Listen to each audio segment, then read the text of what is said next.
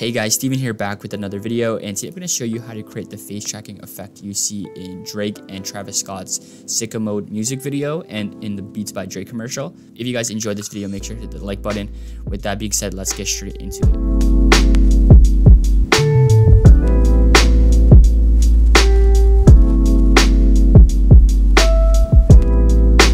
So right here, we're in Adobe After Effects, and right here I have a video of Roddy Ricch.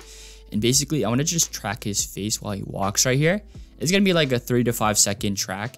I wouldn't recommend to track someone's face or like an object for like 30 seconds because it takes very long to even do a 3 to 5 second clip. But you can do that if you want to. It just takes a lot longer. So the first thing you want to do is press window and press tracker right here and make sure it's checked. So right here, I have it on the side. So if we click on the clip, we can see the settings right here. You want to press stabilize motion. And basically what will happen is this track point will appear right here. Basically, you want to select what you want to track. So I'm going to track his face right here. You want to just widen the parameters. I'm going to go back to where I want to start. It's like around here. We're going to just put it on his face. You want to track something that's going to be visible throughout the entire clip. Like pretend we were tracking the mic, but then halfway through the clip, the mic just disappeared because it goes out of frame. Then it wouldn't really know what to track. So I'm tracking his face just because his face is going to be in the clip the whole time.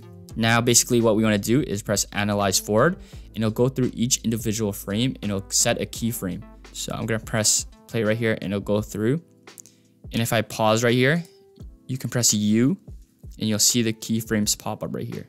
Basically what it does is automates the process for you so that you don't have to set each individual keyframe for position. You can see sometimes it's a little bit off. You see what that does? It just went down a little bit. So let me just move it back. You can do it individually if you want to. We're going to press analyze again. And as long as it's around his face, I'm fine with it, even if it moves a little bit. So it takes a long time, obviously, because it has to go through the entire process of going frame by frame. So if I see it mess up a little bit, I'll just move it back and then analyze it again. And basically what it will do is overwrite anything ahead of it. I think sometimes it looks better if the track point changes, like maybe from his cheek to his eye or something like that. I think that looks cool sometimes. So if we press pause here, you can see there's more. And so far we've taken up like 1 second, not even 1 second yet. So in this part of the clip, I think it's a lot easier because his face is sort of facing towards the camera and more of his face is showing. So you can see when the light changes, it's a little bit off because it doesn't really know what to track because the colors and stuff change. So I'm just gonna move it back down and hopefully it readjusts itself. So far so good. Let's just say like his hand goes over his face, it might track the hand now. So that's why you want to make sure that the subject is visible at all times. And right here, it's getting a little bit too low, so I'm going to move it up a little bit, like closer to his eye. Then we're going to press play again.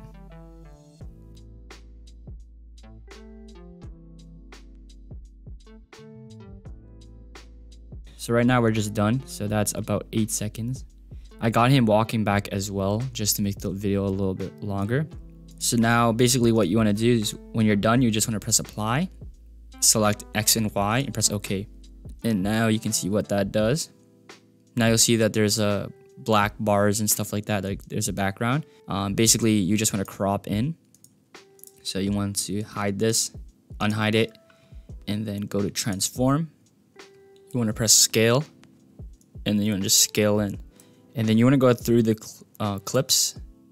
And you want to see if there's black bars at any point. That means you have to scale in even more.